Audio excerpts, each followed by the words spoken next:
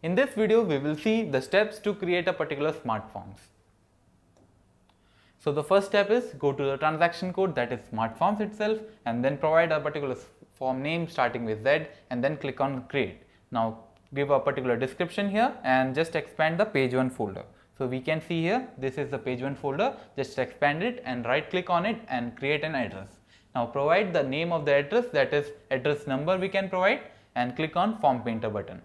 So now we can see here a window coming, so we can rearrange the position of address here and place it at the top or somewhere and just click on save and activate it. Now if we run our application, we can see our output coming here like this.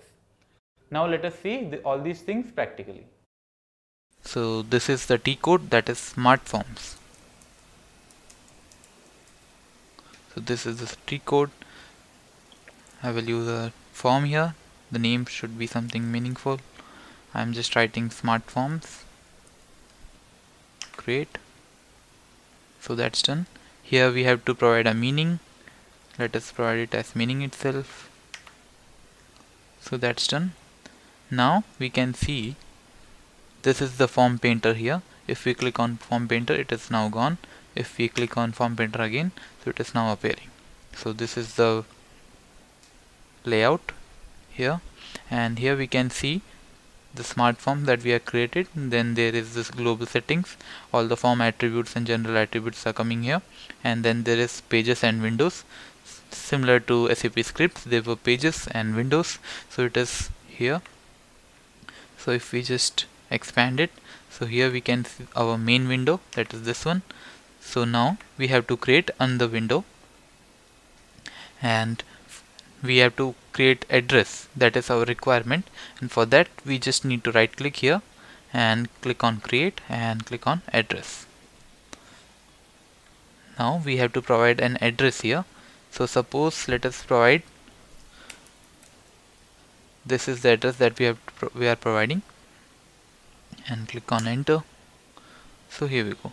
So we can rearrange our address format from here, window from here. We'll just, it should appear somewhere here. So that's done. We will just save it and activate it. So this is just simple as that. We have to just save it, activate and execute it from here itself. So this is the function model that has been created in Smartforms, and now we have to just do this.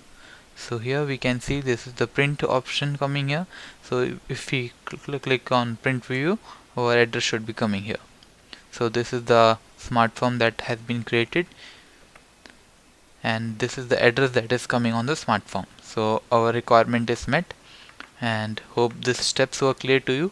So this was a simple requirement on Smartforms. So that's it for this particular video. Thanks for watching.